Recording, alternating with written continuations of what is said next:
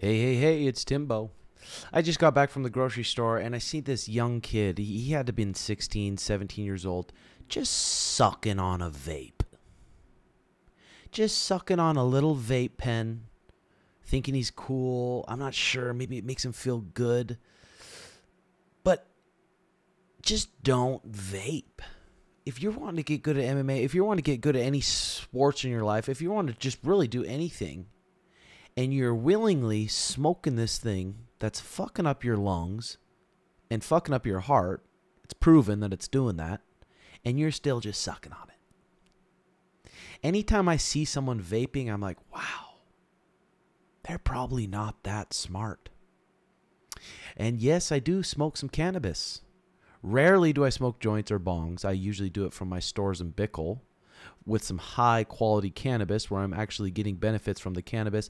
And I don't think you should be smoking unless you're 25 and your brain's fully developed. You can do whatever you want, but that's just my advice. I mean, if you're vaping or you have a buddy that vapes, just make fun of them.